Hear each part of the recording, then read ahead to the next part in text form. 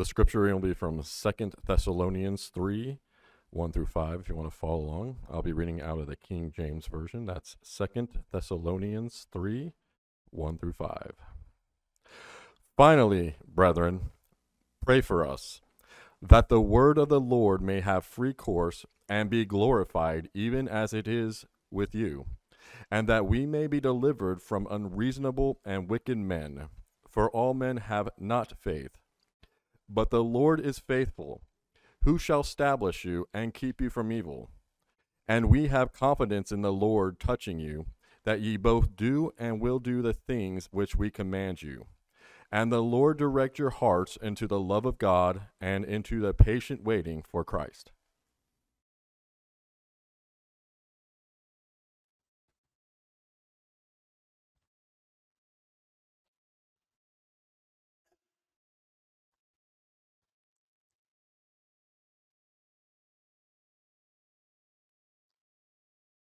Good morning, family. Glad you are here this morning. We are blessed to be here with God's children, worshiping our God from our heart in spirit and truth. And that being said, it's the day the Lord has made. Let's rejoice and be glad in it.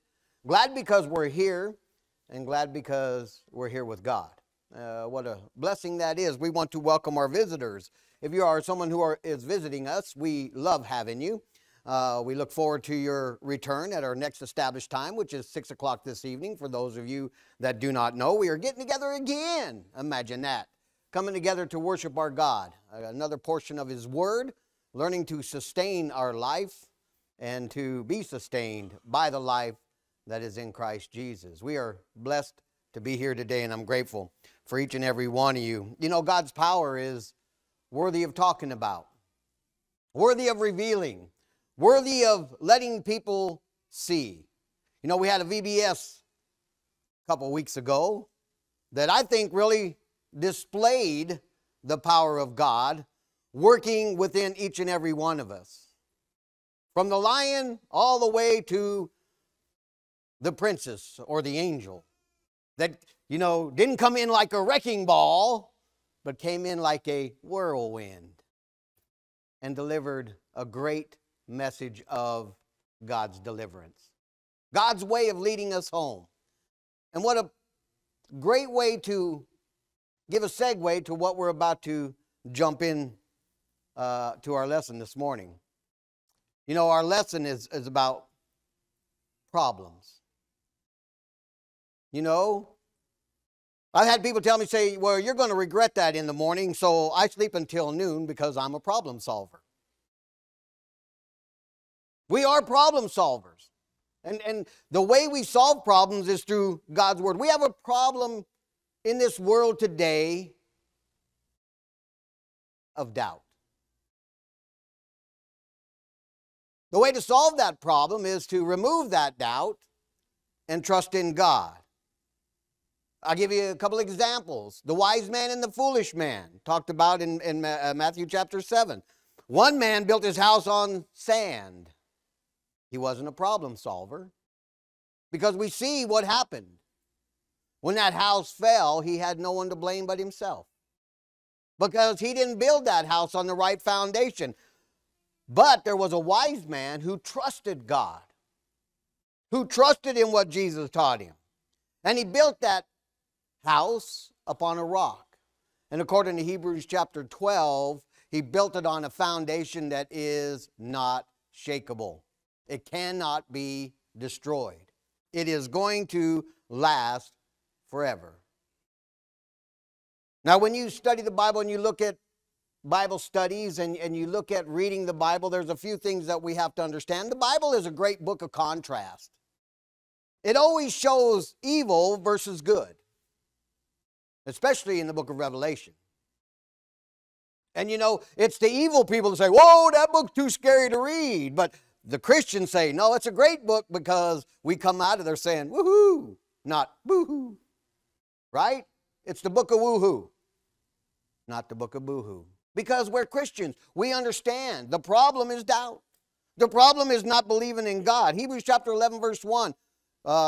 Victor did a great job talking about putting faith in God's gospel this morning.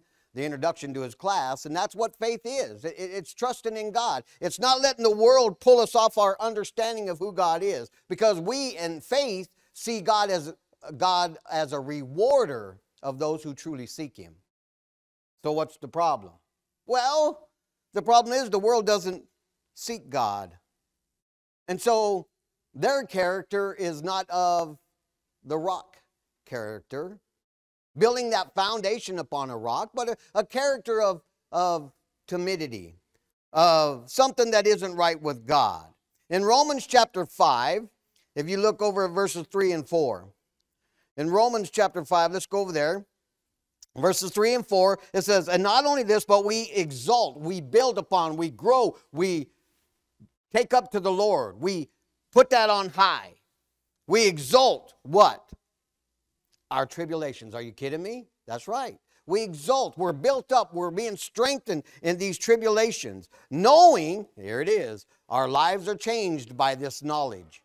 This makes us different people. This knowledge, this understanding, this faith, this power to walk, even though there's tribulations, walking through those tribulations, being built up, knowing that tribulation brings about perseverance. And perseverance, more building, proven character. And proven character brings hope. The next verse says, and the hope that God gives us does not disappoint. What a beautiful concept that is. Look at the battle going on within each and every one of us. Paul talked about it. It's going on within him. Every one of us have this battle. Are we going to doubt God? Or are we going to be faithful to God? Are we going to trust in God? Are we going to walk with God? That's important to us because we want to be kingdom dwellers, right? We want to go home, like Daniela showed us in the VBS meeting. You already know how to go home, and that is to trust in God. We triumph in the battle of doubt. We triumph. We're not losers. We're not victims. We're victors. You're a victor, but I'm a victor too.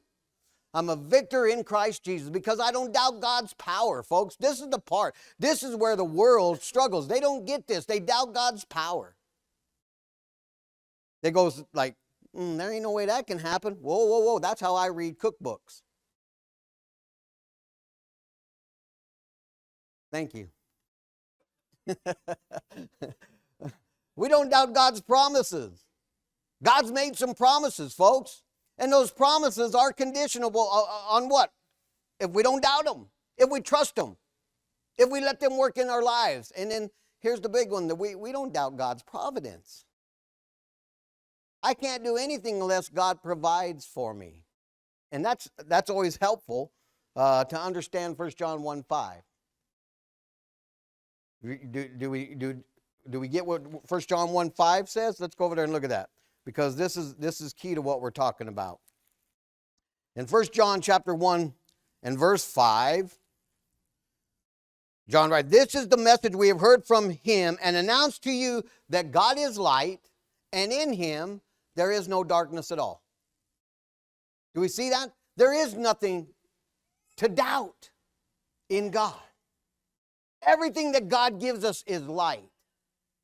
Don't let the world tell you, oh, that's a gray area. No, it's not. It's either light or it's dark. It's either yeah or nah. And this is the way God works. The book of contrast. The question is, do we doubt him or do we trust him? What about his power? You know, I know Romans 1:16 is very, very clear, and I don't know how people miss it, but they do, because they doubt God's power. In Romans chapter 1, verse 16, Paul said, I'm not ashamed of the gospel. Why isn't he ashamed? Well, I'm glad you asked, because he tells us right in that verse, because it is the power of God unto salvation. I'm not ashamed of the gospel because it's the power of man's wisdom to come. No. It's the power of God to save people. Do we trust it or do we doubt it? Do we believe in God? Do we walk with God? The whole idea of God is he's transforming us. It's called transformation. He's transforming us from the flesh to spirit, Folks, we are spiritual people dressed in flesh. We are not fleshly people with a spirit. We are spiritual people that is dressed in flesh, and we have to work with that. We have to overcome that, because there's two people in the Bible: those who dwell on the earth and those who what? Overcome. We will overcome this fleshly garb that we wear through our faith in God. And that's what transformation is. Transformation comes from the transfer of power. Do I give flesh power, or do I give my faith power? Like the Alaskan with the dogs that were fighting, and he'd always bet on the winning dog. And his son asked him, how do you know which one wins? He says, it's the one I feed. That's the one that's going to win. And that's the same thing in our battle. It's the one we feed. Are we feeding the flesh, or are we feeding the faith? Are we being strengthened by God? The power that God has is to build, yes, but also to keep it built. Because the world is in the habit of tearing down. The foundation that God builds on is the power of that rock, and that rock will stand forever. So how does God do that with us? Well, he pours his life into us. Turn in your Bible. Let's go to 2 Timothy, and let's look at chapter 1. Let's look at verses 7 and 8, because this is kind of going to explain to us how God gets all this done. You know, you and I can't do it. We have to trust in God. We have to let him have the power to lead us there. Chapter 1, verses 7 and 8, very clear. He says, for God has not given us a spirit of timidity. Are we hearing that? We're not cowards. It didn't say we won't fear, but we will not let fear stop us from having the power of God to overcome whatever it is we fear. And I'm going to throw the hardest one at us: death. Death, where is your victory? Where is your sting? Sting of death is sin, but thanks be to God, he's given us victory through Christ Jesus to overcome that power. We are no longer timid about death. It's not the spirit of timidity, he says, but the power and love and discipline. What does God do? He pours into us the love, the timidity. Wrong answer. That's what we don't have. A spirit of timidity, but of power. God's power. God's power. It's incomprehensible. It is unconquerable, and it is unstoppable. This is the power of God. It's man and his doubt that stop this power from working. It's love. And I love 1 Corinthians 13. You know how it ends? I mean, its description of love. Love never fails. Woohoo! Victorious. God is love. Love never fails. God is victorious. And those of his seed, his offspring, we are victorious also, because we are children of that power, of that love. But it's also got discipline. Power, love, and discipline. And that is the ability of having sound judgment, knowing what's right and wrong, and having the self-control to do right and turn away from what's wrong. You remember in Romans chapter 8, verse 37? I love that verse because it talks about we are overwhelmingly conquerors. What does that mean? Well, we're supposed to lose. We're supposed to lose. But we conquer. Overwhelmingly, it means like out of nowhere, we come in and conquer. Because everything's against us, folks. Everything in the world, everything in the flesh, everything the world is trying to teach us is against what God has shown us what is victory. So the power to overcome fear. We have that power. I give you that spirit of power. Revelation 2:10. Do not fear what you're about to suffer. The devil's about to cast some of you in prison. Be faithful until death. Do not let fear stop you from being faithful. Receive the crown of life. Power to overcome death. Love. How many of us don't have enemies? Please don't raise your hand. Because if you are a Christian, you have enemies. And the main enemy is Satan himself, right? But we get this. Love that God gives us is to defeat our enemies. What did Jesus say to do with our enemies? Love them. Love your enemies. Woohoo! That's power. There's power in that love. I had a friend who used to tell me all the time, you want to destroy your enemy, make him your friend. Right? You want to destroy your enemy, Jesus said, make him a disciple. Teach him. Love him. Pray for him. Do things that they aren't looking for to win that soul. And discipline. Yes, to persevere even through the trials we face. I'm so grateful for the prayers that we offer. Rusty did a good job today, remembering that we lose loved ones. And those are trials that we face, but we don't give up. You know, Corrie ten Boom was a survivor of the Holocaust, and he wrote about being on a train through a tunnel. So you don't jump off the train. You have faith in the engineer to get you to the other side. And that's what discipline does. It gets us through those trials. We don't jump the train. You know, we simply hold on to God. This is what discipline does. It doesn't let us give up. It doesn't let us give in. It just helps us to give all. This is what God's power does. This is what transformation means. To surrender my power for God's power. God had the power to create. That man, it's done. We do some different building and creating some ideas and stuff. But you know what? We don't usually create, man doesn't at least, create with the idea of his fellow man in mind. The comfort, the well-being, you know? I mean, I'm a firm believer that the inventor of the doorbell never had a dog. He wasn't concerned with my welfare, but he built a great invention called the doorbell. My dog doesn't like it. Not many do. But you know what this reminds me? How much better that makes God's power. God's power creates with us in mind. He gives us the ability to have that power to conquer, overwhelmingly conquer, the things around us, the things that the world is trying to throw at us. And the greatest one that they use is doubt. We have the power in God to overcome that doubt. We not only have the power to overcome doubt, but we have the power, we have the understanding that we don't doubt God's promises. God makes promises. We can take it to the bank. You know, Peter had to write to him and said, don't get stressed. Now, this is Cubs version. And don't get stressed out. You know, God's not slow. His promises are true. But he's being patient. You know, because they were saying like, yeah, when's this judgment going to happen, dude? You know, it's been like 20 years since Christ died, and I ain't seen no judgment yet. No. He's not slow. He's being patient. Those promises are going to come true. And so what we get from that is we want to believe in those promises. You know, we had a great weekend, for some of us, a 4-day weekend, where this nation celebrated freedom. And this idea of this lesson came from that concept.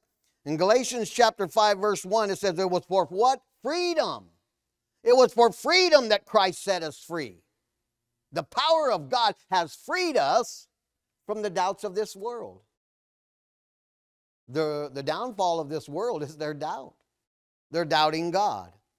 In that same chapter in verse 13, for you were called to freedom, brethren, only do not turn your freedom into an opportunity for the flesh.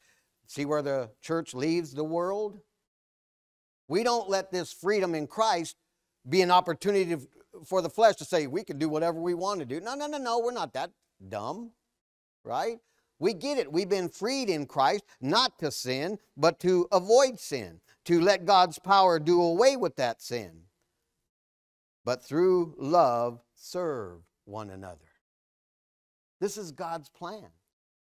And this is His promise that we'll have this church right here at Sun Valley, this congregation, this church, the Lord's church, established right here at Sun Valley to serve one another, to strengthen that love, to trust in God's promises.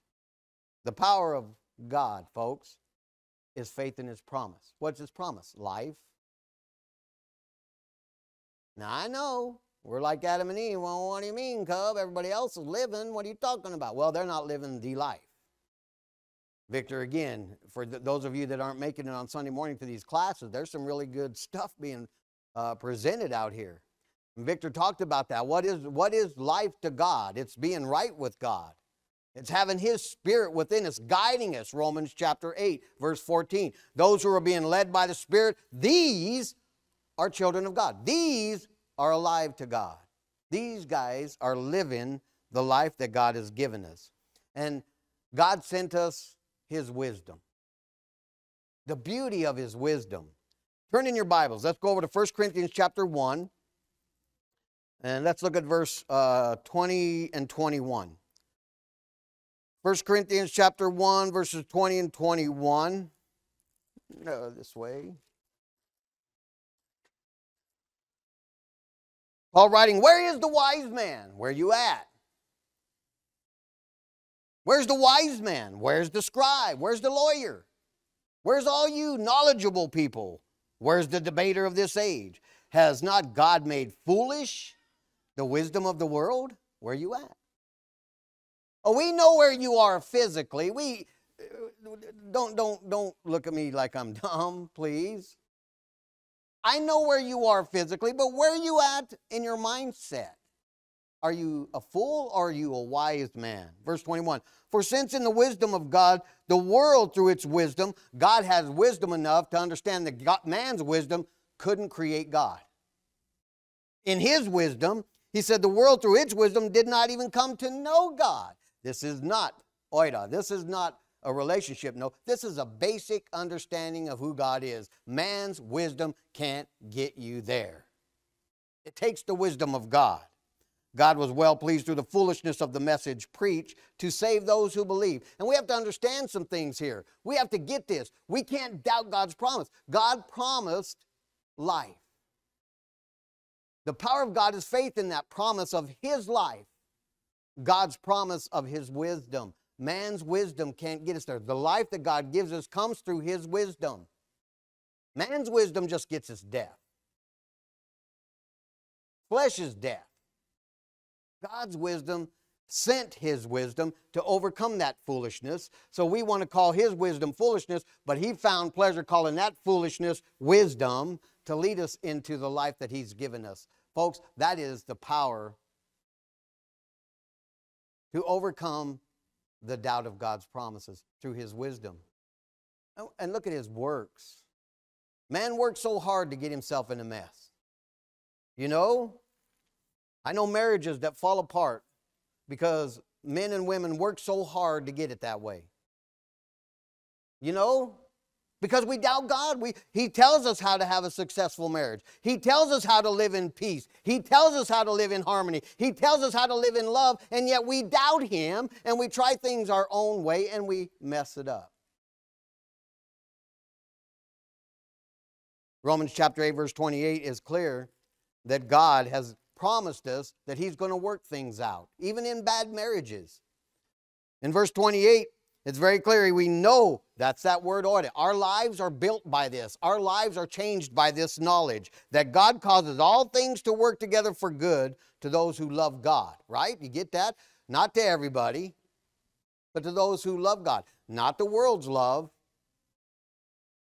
I love you, God, but, well, that just turned into really like, so it's no longer love. God's love doesn't know no but.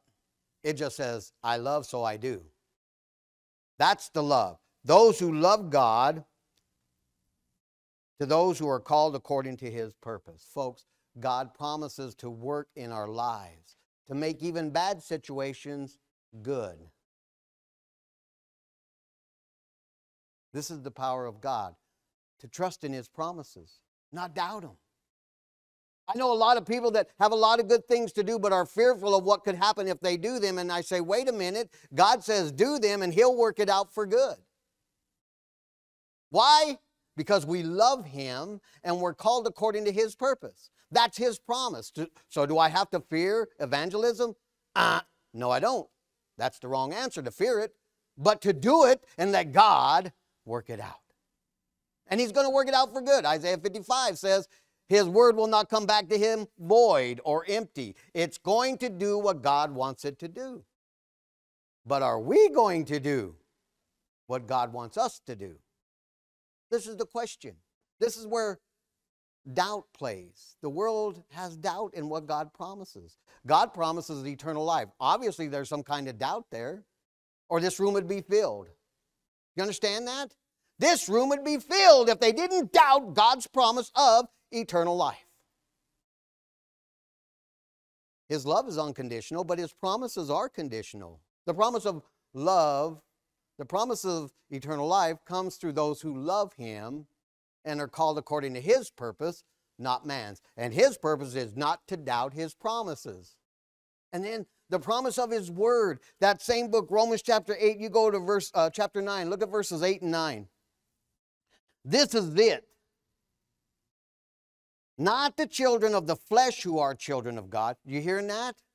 Not the children of the flesh, not the people that are born in the flesh, but the children of the promise are regarded as descendants.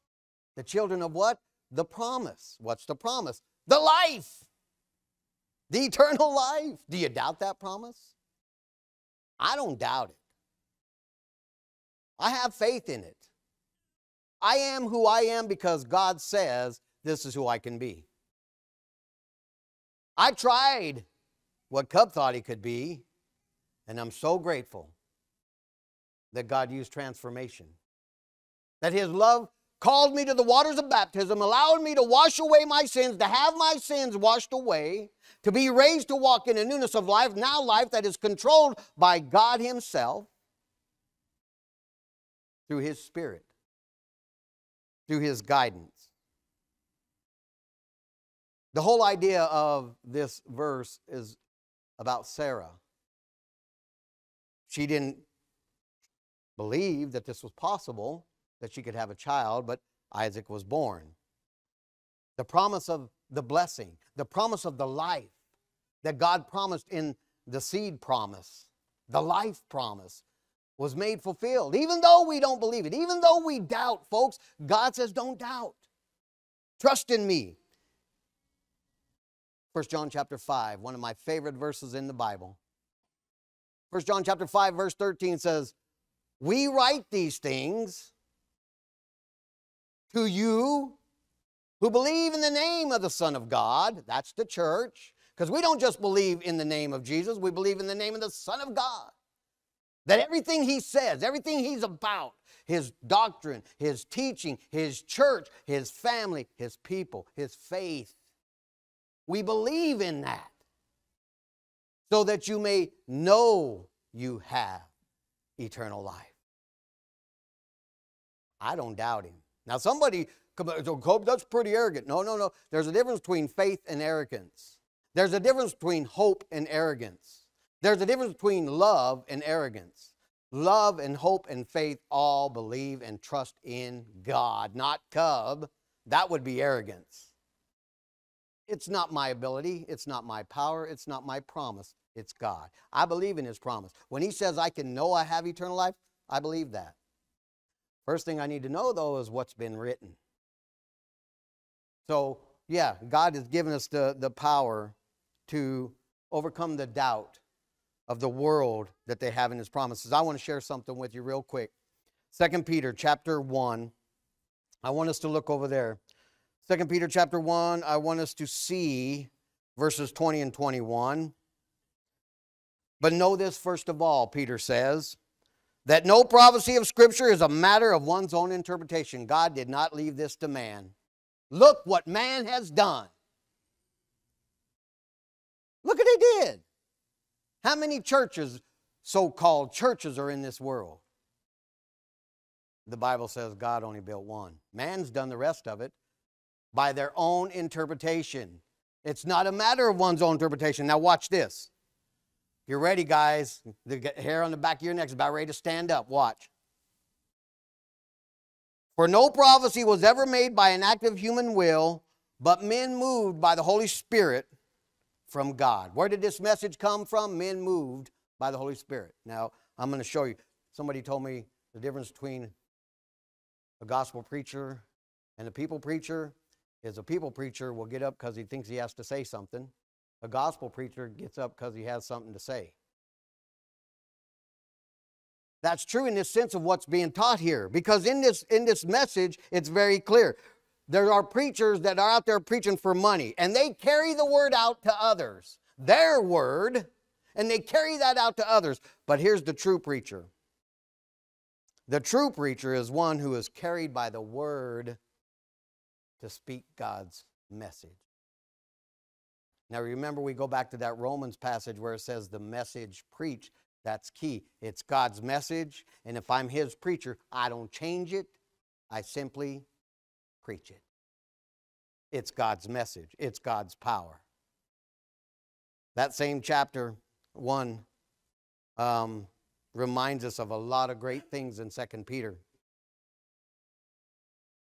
But God has made promises that when we let the Spirit carry us to take the word out, then we are preaching his message. We are doing something that the world doesn't understand. We are trusting God and his promises to get the word out. There's a guy, little boy was happy about his grandmother coming over, right? And so he's got really excited. Oh, Grandma, he ran to her and put his arms around her, hugged her, and so I'm glad you're here, glad you're here. Grandma said, well, what's going on? He said, well, now Daddy gets to do that trick that he's been promising to do. And Grandma said, well, what in the world is that?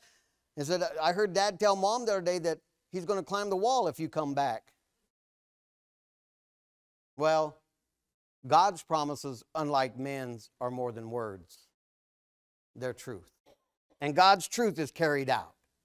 When we don't doubt God, when we don't doubt his promises, God's word is carried out, not only in the words that we speak, but in the life that we live. We trust in God. We follow God. We preach God. We reveal God, who is life to a dying world. And this is the kicker. This is the providence of God. We don't doubt God's providence. I want us to catch a verse, Ephesians chapter 5, and I want us to look at verse 29, because there's something here that sometimes we can bypass if we're not careful. Ephesians chapter 5, if we look at verse 29, Paul writing, and he says in verse 29, so, for no one ever hated his own flesh, but nourishes and cherishes it, just as Christ also does the church. When God built the church, when he established the church, he promised something to sustain it, to give what it needs to live a life of godliness. 2 Peter, you go back over there, chapter 1, verses 2 and 3. Seeing that his divine power has granted to us everything pertaining to life and godliness. That is providence. God has given us everything that we need to live a life of godliness. Don't doubt it. You see, God's promised. He's given us that providence. He called us to a life which he sustains. Man can't sustain this life. We get caught up in the world and we're trying to keep up with the Joneses and kind of get all these new toys and stuff, and we miss out on what God said he'd provide. You remember the disciples when they were being sent out, Jesus said, seek ye first the kingdom and his righteousness. Well, wait a minute, God. We need food. We need sandals. We need cloaks. Jesus said, seek ye first the kingdom and his righteousness. God will add these things to you. People are killing themselves trying to get something that God has promised he'd just give to them, if they would seek his kingdom first and his righteousness. Come on now. We can do this. We don't want to be like the world and doubt what God says he'll provide. We have that promise. We don't doubt God's power. Remember in Luke chapter 3, verse 14, Jesus was talking to the soldier, said, you go, well, what do we do? The soldier said. Jesus didn't say quit being a soldier, right? He said, go out and don't take more money than what you're supposed to take. Be content with your wages. Folks, this is the idea. This is where we're missing. That word being content means unfailing strength. God will provide you with the strength to survive. We are out there taking more than what we, need. Because our little feeble minds go, oh, I need more. The Lord is my shepherd, I shall not want. 23rd Psalm. I don't need anything. That word want means to lack. I am not lacking in anything. God makes sure that I'm sustained. We don't doubt God's peace. 2 Corinthians chapter 12, verse 10, Paul's talking about all the downfalls of physical life that he went through, but he said, you know what? It works out for good. You imagine that? God said you're going to work it all out for good, and Paul agrees with him, and he says, yeah, because when I am weak, when I'm at my weakest point, then I am strong because God is my strength. I find out that I am not strong enough to do it, and I turn to God. Now I'm at my strongest point. And don't doubt God's protection. Philippians chapter 4, verse 11. Paul said, I've come to find out, I've come to learn to be content in no matter what circumstance I'm in. You know, I look out in this wonderful group of people here today, and not all of us are lucky to be able to sit by the one we want to, so to say, right? But we're content with the one that we are sitting by, right? Because if we want more than what God is providing for us, then we doubt God. You understand? We doubt God. Every one of us. When we want more than what God has provided, then we doubt God. Now, don't get me wrong. I'm not saying that God doesn't like us doing good or doing better. What he says is, when you doubt God, you put him to the back burner. You make things your idols. You put things before God. If you'll trust God, seek him and his kingdom and his righteousness, then God will add these things. This is the idea that we're saying. This is what God is trying to get across to us. The contentment that we find as Christians, the contentment we find in our marriages, the contentment we find in our fellowship, it makes the unity stronger. What God has brought together, let no man put asunder. God has brought these wonderful things together through his grace and not man's stupidity. Contentment is strength. Remember 1 Timothy chapter 6 and verse 10. The love of money is the root of all evil. And some people have lusted after, went after and tried to get it and fell away from the faith because they're not content with what God has given us. God promises us victory, folks. And the promise is up for us to have faith in. We don't doubt God's providence. He not only promises victory, he gives us what we need to have that victory. You know, man is very confusing. You ever had those things pop up on your computer that really test your knowledge? There's a new game show out on TV called The 1% or something. And they have all these mind-boggling, scenarios. So I want to ask you today, which is correct? The yolk of egg are white, or the yolk of egg is white? Which one's correct? Well, if you really look, neither one are correct because a yolk of an egg isn't white. I said that to say this. Life can be confusing when we doubt. If we don't trust God, if we let the world tell us what they have, then we lose sight of what God offers. We lose sight of our faith. Faith is staying freed, the freedom that God has given us. Stay free from the troubles of doubt. Don't let the world infiltrate your mind. God has given us the power we need to be successful. He's given us the promises. His promises are gold. And he's given us his providence. He's given us everything we need to leave this world victors. It all starts with hearing the word of God. And believe me, folks, you heard that today. We went to a lot of different scriptures looking at what God is saying. What he is saying to you right now today is if you are here and you are still lost in sin, quit doubting God.